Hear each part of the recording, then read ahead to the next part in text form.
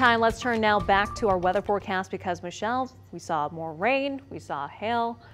What can we expect as we head into tomorrow morning? Yeah, it'd be nice to have some quieter weather for Mother's Day, but we can't rule out some showers for tomorrow afternoon either. So it does look like we're going to have to still deal with at least a couple more days of some unsettled weather, but that's not all. We're going to be dealing with some chilly mornings as well. So perhaps if you gave your mother or planning on giving your mom some flowers to plant, might want to keep those inside where it's warm. Today, a few sun breaks allowed our temperatures to climb into the upper 50s this afternoon. That's still well short of our average high, which is now up to 65 degrees. Our average low 42. We weren't too chilly this morning because we had quite a bit of cloud cover, but the next several mornings could bring some frosty conditions. As far as rainfall today, not quite as much as we saw yesterday, 500ths at the Spokane airport, but looking over the last 12 hours, not really counting what we saw all day yesterday.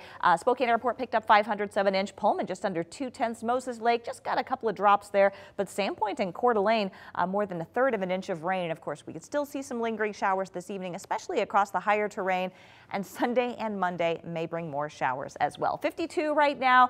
Finally, the rain is let up, at least briefly, at the Spokane airport. Winds out of the southwest at 18 miles per hour, ushering in some cooler air into the area. So we're looking at cooler temps on Mother's Day.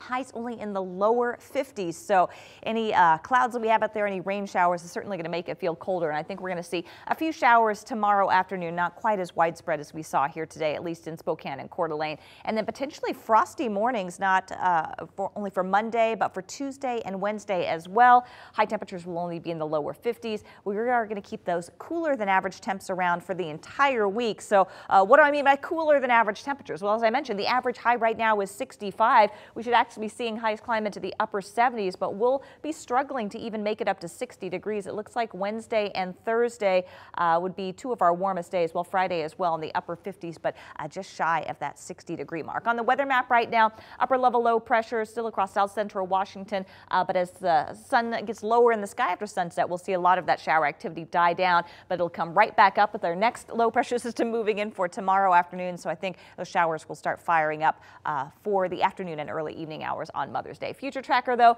outside of the higher terrain, things will start to quiet down this evening. Should be mostly cloudy overnight.